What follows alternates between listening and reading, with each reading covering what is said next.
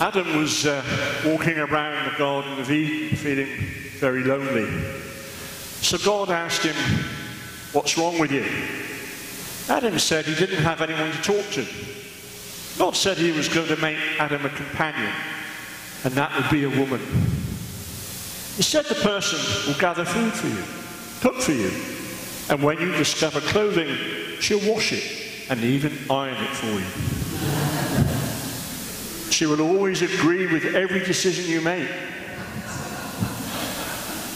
She will bear your children and never ask you to get up in the middle of the night to take care of them. She will not nag you and will always be the first to admit that she was wrong when you had a disagreement. Adam asked God, "How much will a woman like this cost?" God replied, "An arm and a leg." Adam asked, "Well, what can I get for a rib?" And the rest is history. You're a much better audience than the 8 o'clock, I have to say.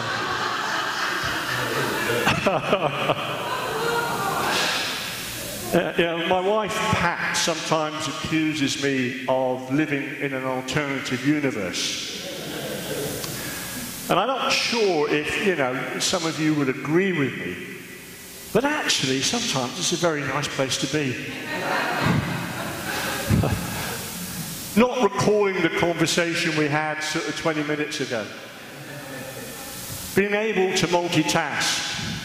Ignoring your wife while reading the paper, watching the sport on TV and sleeping at the same time.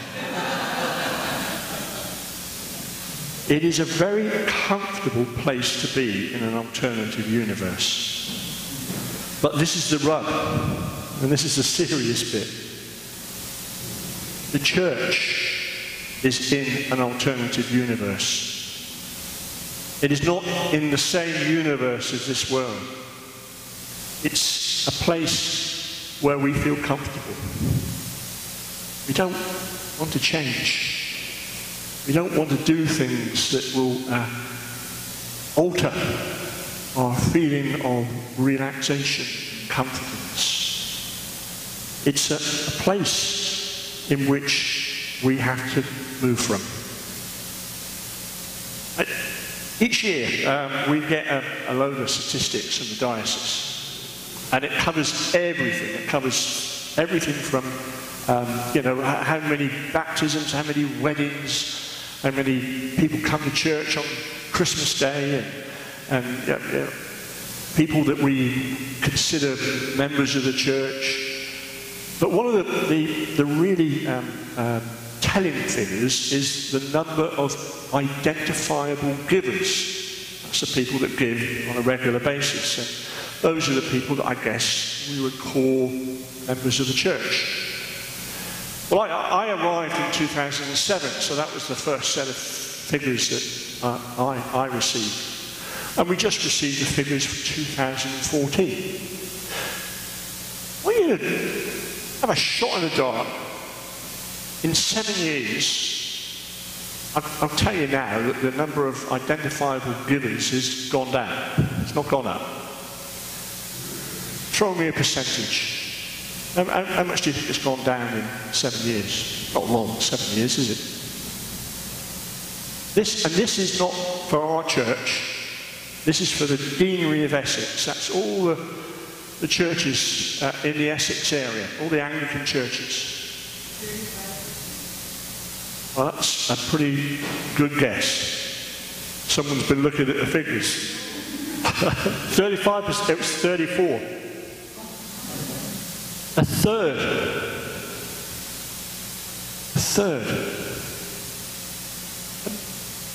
There comes a time, Bill was saying that, we need a crisis to react to something. We're coming to that point where we've got to do something serious. And it's about taking a step of faith. You don't have to jump off the cliff. We have to take a step of faith. You know, we gather today to give thanks for all the wondrous things that God has given us. And boy, are we fortunate here in Canada. And I don't want to hear anybody here say they haven't been to vote.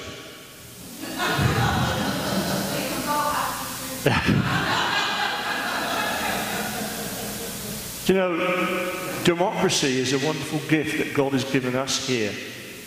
And there are people in this world, millions, who would bite off our right arm to have that right to vote.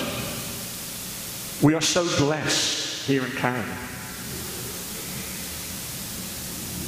The problem is a lot of the gifts that God gives us, we don't use. Of course, I'm talking about the gifts of the Spirit. And why don't we use them? Because we're afraid.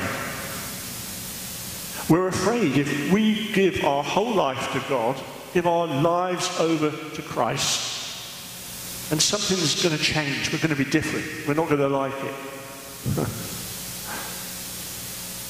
But that's what we need to do.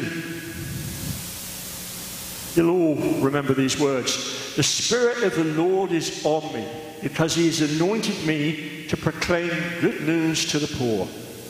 He has sent me to proclaim freedom for the prisoners and recovery of sight to the blind, to set the oppressed free.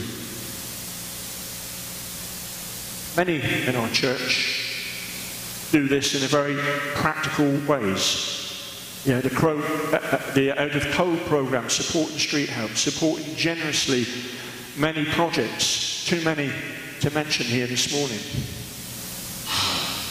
But the workers are few, and the labourers are tired. But it's simply to expand the kingdom, which we need to do. We need to get out there with the great unwashed and share what Jesus Christ has done in our lives. And the reality is that people out there are desperate to hear the good news. The problem is that the established church has no credibility out there. And that's the truth. I mean, just ask people. If you don't take my word for it, ask people that don't go to church why they don't go to church. And most times they'll tell you, oh, they're full of hypocrites. They don't practice what they preach. That's because, for many of us, we really need Jesus Christ to be the centre of our lives.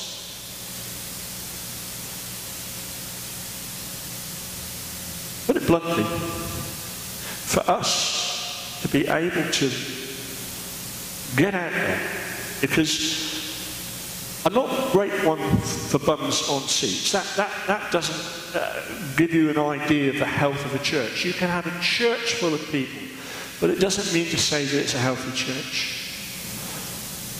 Excuse me.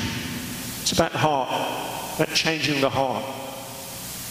That's the sign of a healthy church. And we need to do some radical surgery. If we don't do some radical surgery on the patient will die. You don't need to be a rocket scientist to work out. If we've lost 34% in 7 years, you can't blame it all on me.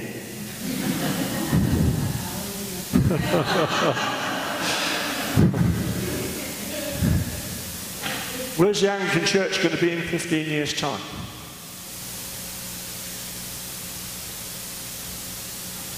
What about young Jack? Wherever young Jack is. Yeah, where's he going to worship? You know, we've got a responsibility. It's not just about us coming to church. It's not about us. It's about I can't remember his name, Archbishop Temple.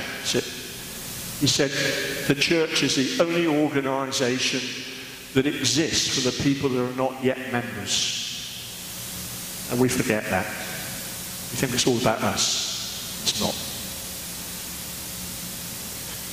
Our gospel reading tells us this morning something we find very difficult not to do, and that is not to worry. The passage talks about not worrying about food, drink, clothing, or any other such necessities. But it's important to realise it doesn't mean that we should not provide and work for these things. We should. The passage, though, addresses the problems associated with the anxiety about these things. Anxiety is debilitating and affects the ability of the church to work for the glory of the kingdom. The passage tells us that focusing on God's kingdom will take away the worry and the anxiety. In other words, we need to trust God completely. Let the Holy Spirit work in our lives. Remember that story earlier on in the service about Jack hanging onto that branch? We need to let go. It's not about falling off the edge of the cliff. It's taking one small step. Our New Testament reading tells us that God wants people to be saved, to come into the truth and to the knowledge of Christ. It has to be acknowledged that the way we are doing church today doesn't do it. And cut mustard. I've quoted him before, but I'll quote him again. Bishop Terry. Bishop Terry said a few years ago, our liturgy is not scratching where people are itching. We need to do things differently. Whether it be church in a cafe, church in a pub, church in the street. But we need to get people in here, change people's hearts. Because the workers are few. The workers are knackered. Put it bluntly. No point messing around, Hazel, is there? Let's be, straight to it. It's what you understand. In Jesus' name, amen.